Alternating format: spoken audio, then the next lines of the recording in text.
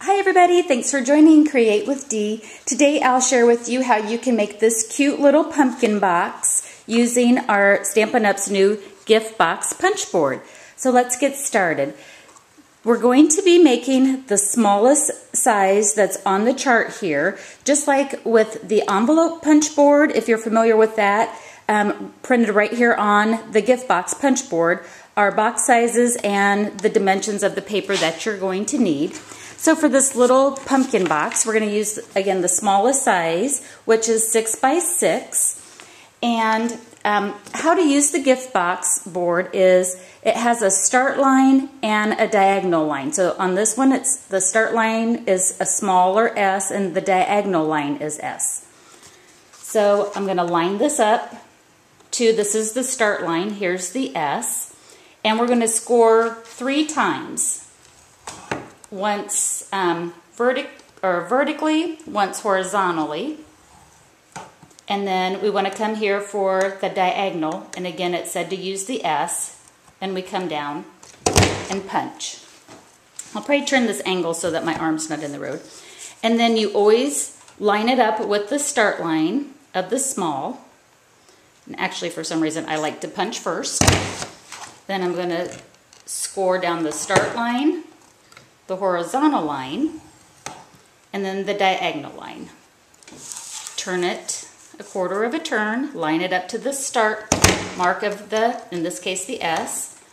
1, 2, 3. And then one more time, because we do it on all 4 sides. Score, score, and score.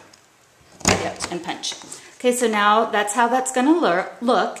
Then what we want to do is flip it, and this time all we have to do is punch. Line it up to the start line. Punch, quarter of a turn. Punch. Turn and punch. And turn and punch. And there's our box, just that easy. It does have a retractable arm, so you'll want to pull that out each time. Okay, so we're done with the gift box board. Whoops, well, not quite yet. Let me bring that back in. So we've punched it this way. If we come in on the back side of it, the punch board will punch out these little connections that will allow us to close our gift box. So I'm just lining it up with the edges, and again, it's going to make this little hooky thing. Okay, so now what we want to do is go ahead and fold our score line. So I went ahead and did it one direction, and now the second direction. And you'll probably want to come through with the scoring tool. It is included into the gift box, and just give that a nice, give the edges a nice crisp edge. I'm working with pumpkin pie cardstock. Alrighty, so here's the gift box, and we can just simply pinch in those sides and it collapses. So cute!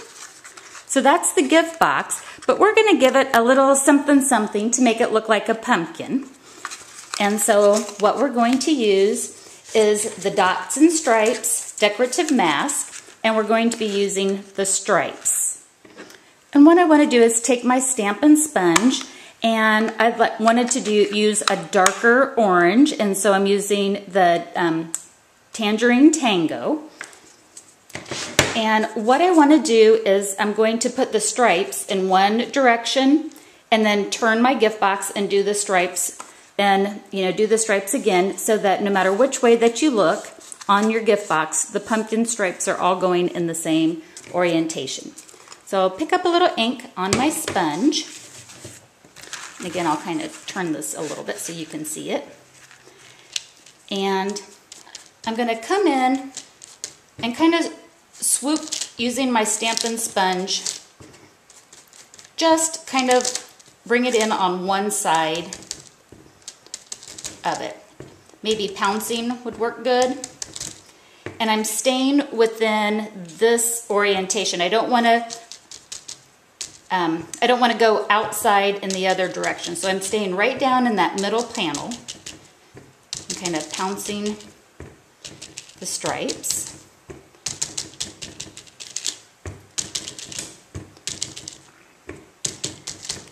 And kind of keep working that till you get something that looks like that. So I'm just sticking right with that panel. Now I want to turn it and do the other, like we're going to make a T or a cross section. So now I'm going to line up my stripes again. And the same thing. Pick up a little bit of the ink on my Stampin' sponge and stay right in that middle section. And it's okay if you overlap this where those two intersect. That's going to be the bottom. That's no big deal. So you'll just kind of keep working that till you get the striped coverage that you want. Might not be perfect because I don't want it to take too much time on here. But now you can see we have, when we collapse the box back again, we've got our pumpkin stripes going in the right orientation on each side. Now on my sample, you'll see this cute little pumpkin face. That's found in the 2014 holiday catalog called Fun Fest Stamp Set.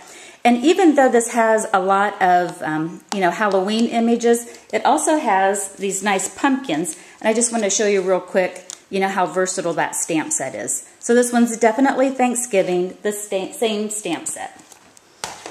Okay, so I have my little smiley face. Fall Fest is a photopolymer stamp set, meaning that it's going to be a clear one. I'm going to use Memento Tuxedo Black ink. And because it's photopolymer, I can see exactly where I'm stamping. So put our little smiley face pumpkin down. So cute and so easy. How fun to make a bunch of these little treat boxes up.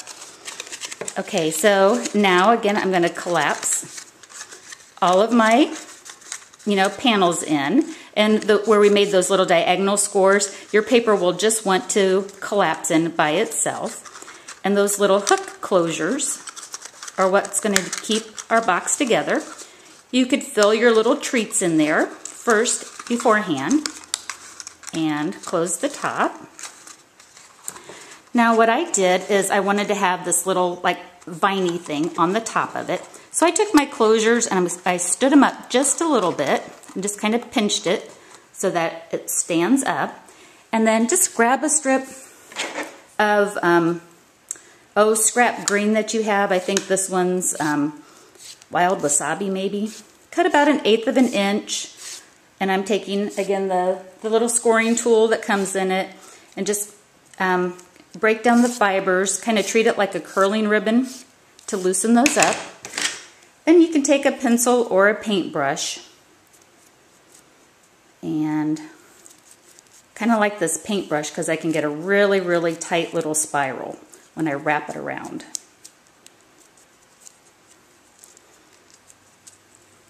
So now we have this little spiral thing. And, at this point, literally you can just kind of tuck it in to the top of your box. So kind of got that in there first, coming back, closing it up. And when you're all done, you get something that looks like that. Just too cute and too easy. So that's how you can make your little character box, little pumpkin, using Stampin' Up's new gift box punch board, as well as the Dots and Stripes decorative mask. Hope you enjoy this tutorial and happy crafting. Bye-bye.